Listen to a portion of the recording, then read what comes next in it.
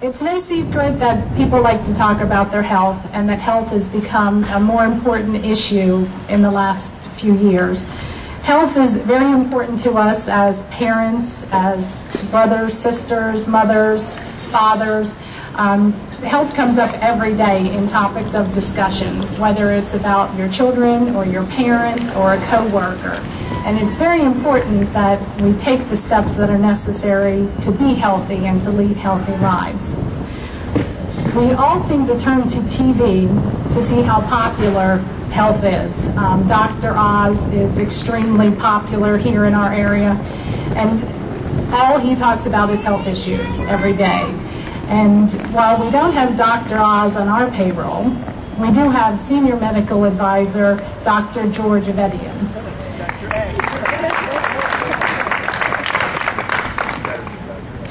And he's better than Dr. Oz. Dr. Avetian is going out into our communities to talk to people in the good old-fashioned way, face-to-face. And I think there's no better way in Delaware County to bring health to the forefront than to go out into the communities and to listen to what people are saying. He's not only Delaware County's Senior Medical Advisor, he is a practicing physician in Upper Darby with more than 30 years of experience. He is on staff at Delaware County Memorial Hospital and is a member of the Delaware County Medical Society. He has a wealth of knowledge to share with our residents. Dr. Avetian? Thank you, Councilwoman Moran. First, I'd like to express my gratitude to all of our friends at Independence Blue Cross for providing access to this wellness van. With this new tool, we can attend to some of the needs in our community, and with this joint venture, we're looking forward to fulfilling two of the recommendations that were put forth by the Hopkins evaluation. Those two recommendations were to enhance communication and to establish collaborative activities. In this undertaking, we enhance our relationship not only with our Delco populace, but also with the medical community. We're going to increase visibility and provide information to those most in need.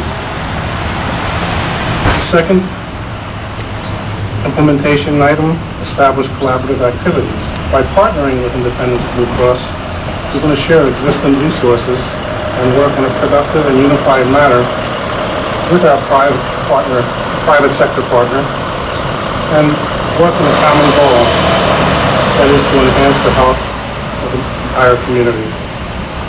Our initial focus is going to be on educational programs with some basic medical screenings. As Councilwoman Moran mentioned, our first 4 tours will take us into Chester, Glen Olden, Sharonville, and Upper Darby. One of my missions going forward is to address health literacy, and we're going to work together with the Delaware County Medical Society in this venture. The main focus initially will be on education. And education is going to be providing information to our community on good nutrition, need for daily exercise, preventative measures such as immunizations, important screening tests, mammograms, pap tests, colonoscopies, cholesterol screening, blood sugar screening, and some of these simple screenings we will be performing in the community. We're going to educate the community on how to best prepare for the doctor's visit so that they come into the office prepared and get the most benefit from their office visit. And then we're going to continue to address seasonal concerns such as West Nile virus, such as pertussis, and MRSA. We're eager in partnering with our friends at Independence Blue Cross in this collaborative venture, and this van is going to bring new meaning to the term house call. Thank you. The van that you see behind us has been on the road since 2005, and since then we've done over 8,500 preventive screenings, provides education and materials out to the folks where they need it most. And we just are delighted, like I said, to be participating in this and really applaud the council and council chair Tom McGarrigle and Dr. Avetian on this really innovative approach to taking education out to folks where they really need it the most in the community. And so we'll be joining and participating to the degree that we can in this new innovative model. And thank you very much for having us this morning.